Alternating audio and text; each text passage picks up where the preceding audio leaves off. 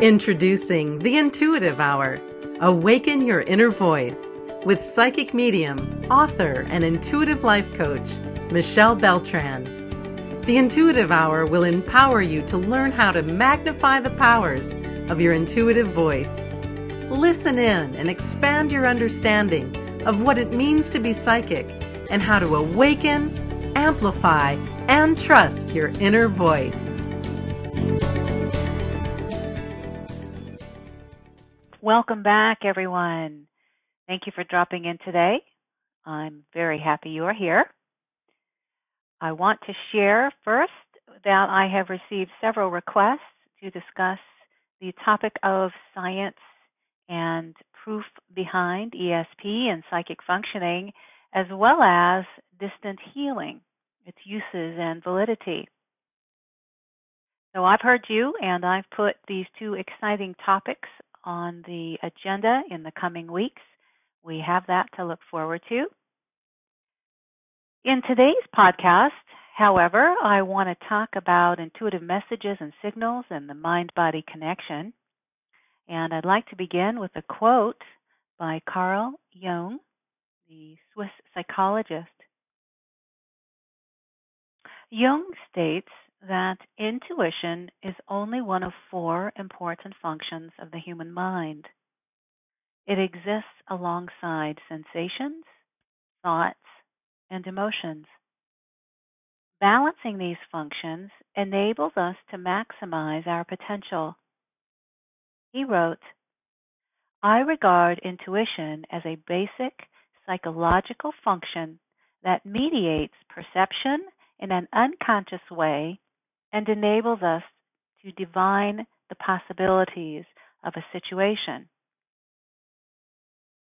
The more you listen to your intuition and the more you act on what you know, the more heightened your awareness will become. It is the strongest connection you will have to your subconscious mind.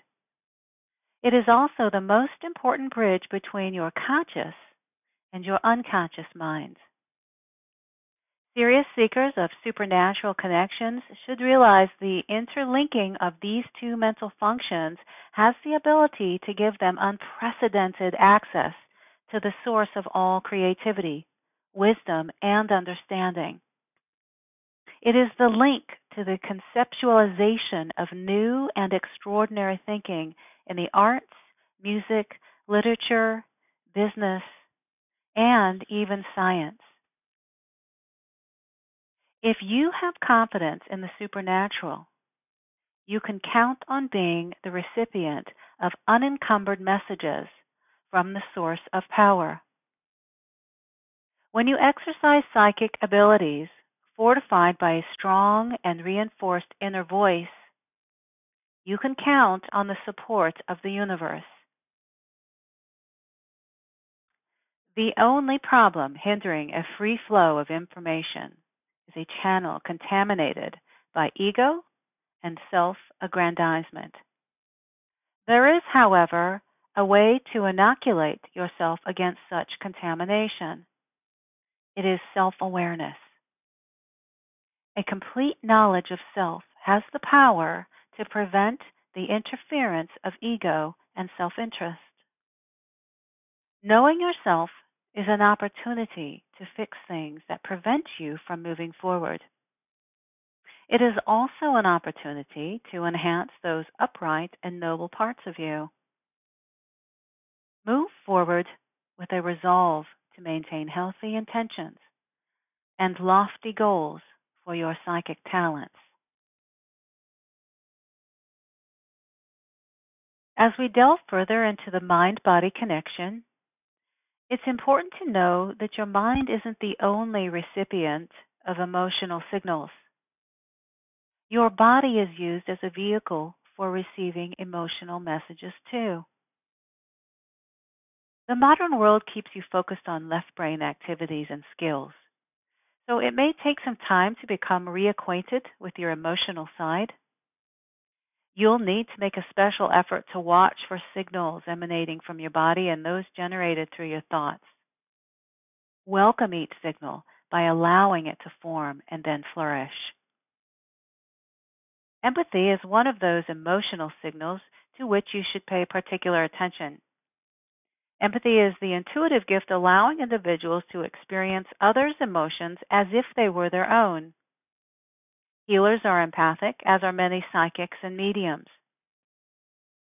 Highly empathic individuals find they can't spend time in malls or other crowded places because of the sea of emotional responses that psychically bombards them. They're so empathic that they sense and feel the energy of everyone around them, and consequently, they become overwhelmed. Empathy is a gift of the soul. If you are empathic, you may have to reinforce your capacity to remain balanced and centered. Grounding yourself in the here and now will enable you to find the balance you need. People who are empathic not only connect with the feelings and energies of others, but they often feel responsible for the well-being of others. It is common for mothers to feel this way. They have a strong psychic and empathic connection to their children. However, as children grow up, mothers must learn to let go and let the children take responsibility for their lives and decisions. It can be a challenge for empathic people, particularly healers and light workers, to let go and let others live their own lives. They have to let go without taking on their challenges or worrying about them. If you're highly empathic, it's important to allow others to learn their own lessons and pursue their own paths. It is important to do this regardless of any guidance you give them. As you practice and work on opening yourself to psychic experiences, you may find you have a whole bundle of new physical and emotional experiences. Don't ignore them. Keep a journal of when, where, and what you are doing or thinking when you experience a feeling. You must also begin to be more aware of your dreams. Information in dreams comes to you when it can't reach the waking mind. So develop the facility for recalling dreams. A dream journal can make you much more able to recall the higher vibration messages delivered to you in your sleep. Finally, it's important to drink plenty of water, get good sleep, and exercise daily. The care and attention you give to maintaining a healthy mind-body balance will serve to enhance your psychic awareness. As you take care of your body, in whatever ways work best for you, you will begin to notice a difference in your mental acuity. It's very difficult for a higher power to be housed in an unhealthy vessel. Take care of your body because it really is the temple of your soul. There's a solid relationship between a healthy body and the link with your higher power. All right. In closing today's podcast, I want to take the final moment to explain a bit more about intuitive and psychic information and messages and how they actually present. They come in many ways, you're learning. They can present in inspired ideas, dreams, through automatic writing, while drawing or playing a musical instrument. Often, messages present while in meditation or while giving or receiving intuitive or psychic readings. But, more specifically, you'll find that messages come consciously and subconsciously, meaning messages from your intuitive psychic ability may present like a gut feeling. You sense that you just know something, yet you don't know how. In these moments, when a gut feeling has presented, you are consciously aware of messages. Messages might also be received unconsciously. Speakers, authors, and artists naturally use their gifts of intuition while in the depths of creating. You may find that you consciously or unconsciously tap into the divine mind for creativity and inspiration. Both are fine. You know you are experiencing intuitive insight because the information will feel like an idea has come from a higher consciousness. Often it just pops right in organically.